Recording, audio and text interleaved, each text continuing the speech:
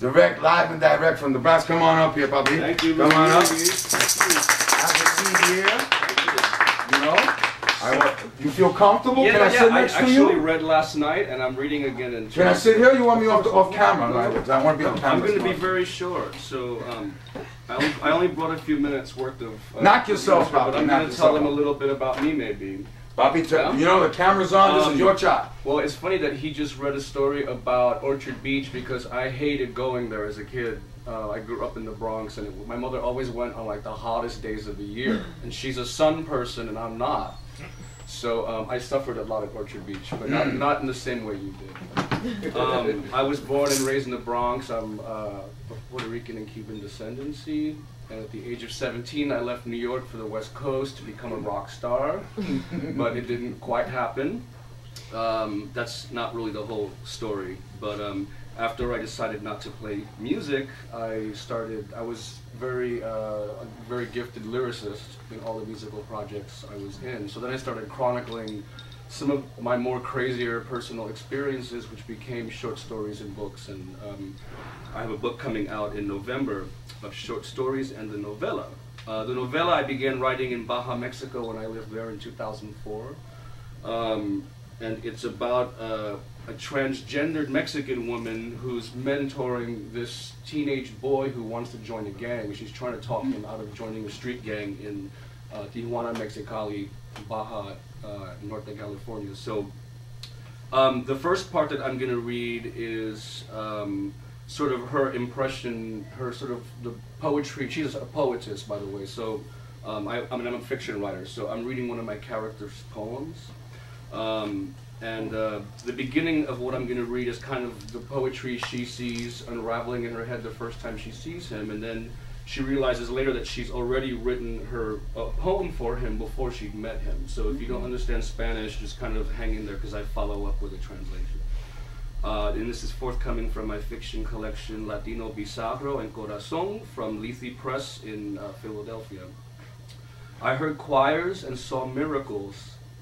I was blinded by swarms of golden bats flying under the scorching sun, and was relieved when I imagined feeling that watery skin in visions of making love in a cemetery between tombs after a Day of the Dead celebration, our life celebration, the graveyard soil made pungent by perfumed rain mixed with sweat. The flavors of fear and passion mixed and flooded my tongue with rapture, with salt, with metallic stinging. I saw the entire universe projected onto the black screens of my closed eyelids, which I pressed on gently to dilute the power with the power before me. I felt cactus spines prickling all over my body, drawing blood, weakening me. Be kind, you vision of God. All of my senses merged and throbbed into a knotted ball of ecstasy. Why had this godling appeared before me? Soledad. La soledad me lleva sobre alas a la imaginación cósmica. Dentro su barco de pensamientos me encuentro tirada entre el mar muerto y los brazos de nuestra madre natura. Revuelvo con nada sino la memoria de ti, pero ¿quién eres? En el bosque de noche vi su sombra contra troncos en conquista de jaguares. Sombra, sombra, mujer peligrosa y linda, ¿qué socorres? Lagartija verde, luna amarilla, lagartija amarilla, estrellas azules, lagartija azul, sol fuerte rojo, lagartija roja, lagartija verde en mi jardín. Solitude takes me on wings to the cosmic imagination.